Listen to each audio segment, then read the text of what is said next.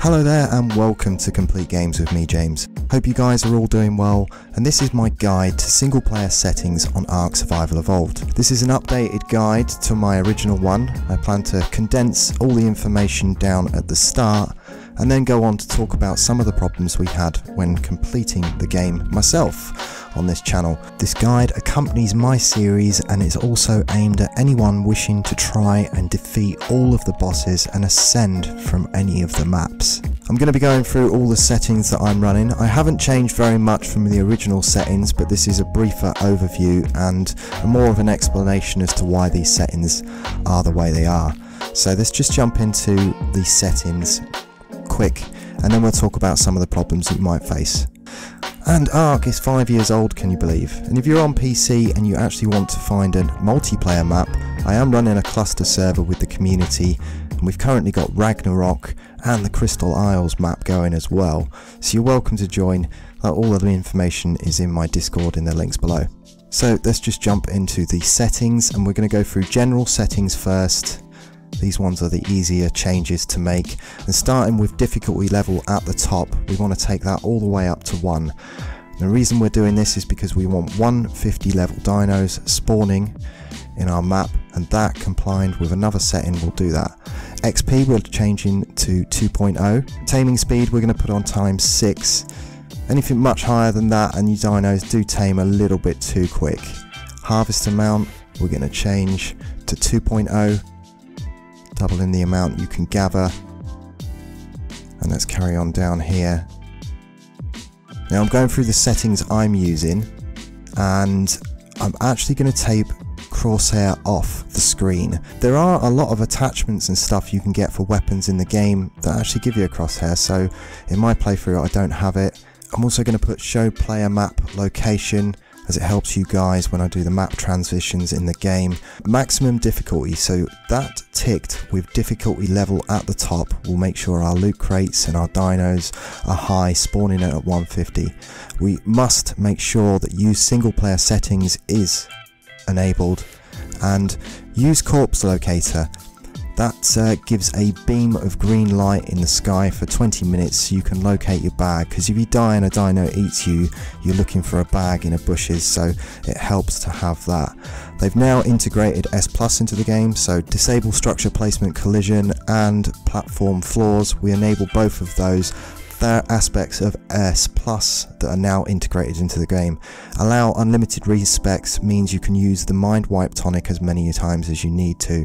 And let's jump into the advanced menu. The first setting we're going to change in here is allow cave building in PvE. This helps if you need to put some storage chests down and things near the cave just to grab the artifacts. Remember, there's 10 caves on the island map, so there's 10 artifacts that you need to grab 3 times. So it helps to be able to put these things in when you're farming the cave. Allow flyer carrier PvE, I've put that on, even though we're not likely to have any players with us. Diseases, it's your preference as to whether you stick them on. I prevent them, and they are prevented on most private servers. It's just a bit of a pain mechanic, so I tend to drop that one from the playthrough, and it is disabled in my playthrough. This is important to get right. The baby mature speed, we're going to set it at 0.815, and the baby cuddle interval multiplier is going to be set at 0.2. This will mean if you are imprinting your Rexes, and you're probably going to be using Rexes to fight the boss on the island map, it will take you 5 imprints to get a full imprint, and each imprint will be at a space of about 15 minutes. I made a mistake in my first video, and what I meant to say was take egg hatch speed up to ×6. That will mean that they will hatch in about 3 minutes, or the Rexes will. And I forgot to mention about the crops as well in this guide. I turned both of them up to 6 on my playthrough as well. But back to me with those quick ramblings. But the mating interval will take down to 0.1 as well.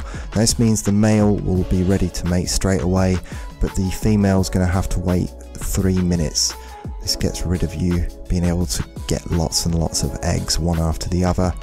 Next setting I'm going to change from my playthrough will be nighttime speed is on 3.0, but I suggest you leave yours at default. I'm doing this mainly for my playthrough on YouTube because the darks don't show up very well on YouTube at all. And if you're struggling and you really need to make the game a little bit easier, this is where I would adjust things in player stats per level. I would up your health to 2 or 3 and stamina and try it like that, because changing the dinosaur stats and changing anything else doesn't necessarily make it easier when it comes to playing with the bosses. One thing I did skip over in the last single player settings was allow dino raid feeding, and custom recipes is ticked by default, so we can make better food and drinks if you want to experiment with that, but allow dino raid feeding. I've personally never tamed up the Titanosaurus or any of the raid dinos, but if you do, that just means that they will be able to be fed and you can keep them. Supply loot crates by default and fishing loot quality set to 5.0, and we're going to leave it at that because Ark's loot is terrible enough as it is. However, I will increase platform structure limit. That allows us to do some of them interesting boat builds and things that I've done previously, and you want to be able to put as many structures down on that. And remember, the motorboat can travel faster, so you can put more structures on it, and as well it can outrun a Lethictus. So if you want to do a good boat with lots of structures on it, try using the motorboat later on. So that covers the single player settings that I'm going to be using on Scorched Earth. All of these settings, like I say, apply to all formats, whether you're on PC, console or Xbox. However, if you are on PC and you do want to use mods, I would recommend a better loot quality mod and the stack mod. This is very difficult playing without the stack mod. Now, during my playthrough on the island map, Ark did up the amount of hide you could carry halfway through from 100 per stack to 200, but this really comes into play when making these ascendant saddles or some of the high tier stuff that you're going to need.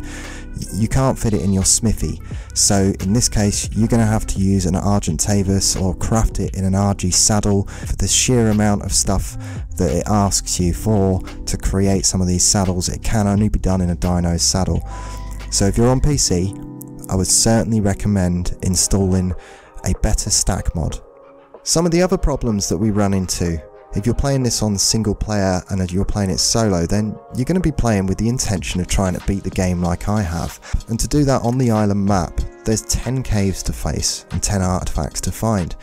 Now, in my case, a few times when I went into these caves, the artifacts weren't spawning.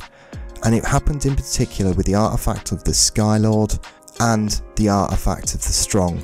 Both of them snow caves were pretty much glitched out and I couldn't get the artifact. It is frustrating. I've had so many of you comment about this, because if you go and delve deeper and you look into this on forums, you're not alone. This happens quite a lot of times.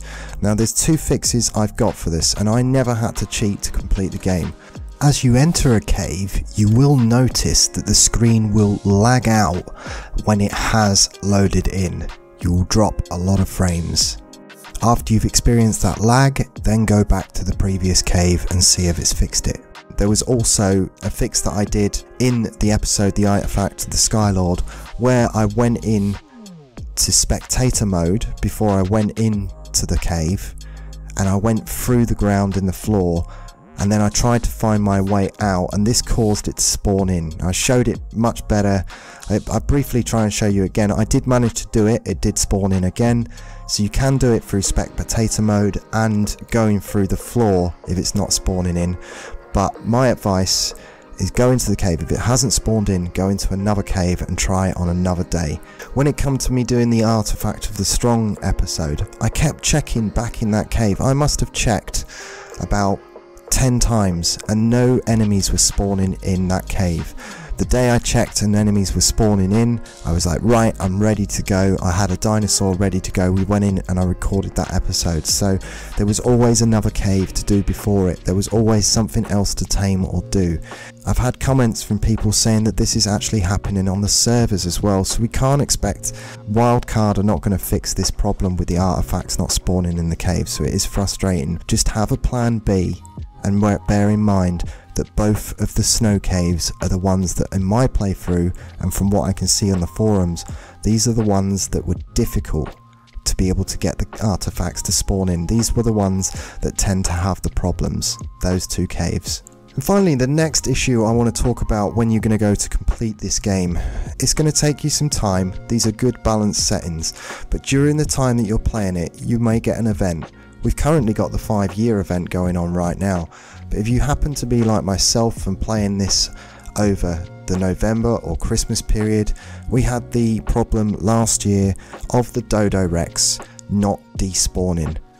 So these events happen, and the Dodo Rex is an enemy that's supposed to go away with the sunrise, but on my map it wouldn't despawn, and it ended up spawning in every possible location it could. So in order to get around this, you are going to have to do the Destroy Wild Dino command. Destroy Wild Dinos is not going to kill any of your tames. You'll just notice a brief freeze, and then after that dinosaurs will start spawning back in. After a month or so of running this game, you are going to notice that things start to get clogged up. We could think of it as Ark haven't bothered to patch any of this stuff that makes it difficult for the single player, but this game was never meant to be played as a single player, so you're going to have to act as the overseer yourself in this case and allow that command to happen 2 or 3 times throughout your playthrough. Don't abuse it, don't do it too much. Honestly, you don't need to, but certainly after an event, or maybe after 3 or 4 weeks of running your game in single player settings, you need to allow that command in order to refresh that map. And that covers it for my overview of the single player settings for Ark Survival Evolved. I hope you enjoy them. They're a balanced playthrough. Let me know what you thought. If you'd like some extra help, don't forget to subscribe, as I covered my whole playthrough over 29 videos showing you exactly how to solo the Ark. Currently playing through the Scorched Earth map, and it's my intention to complete all 4 of the canon DLCs in a solo run. So for more tips and tricks on how to go about doing this, in what order, and more of the story, then don't forget to subscribe. But until next time, I'm James from Complete Games, and I'll see you.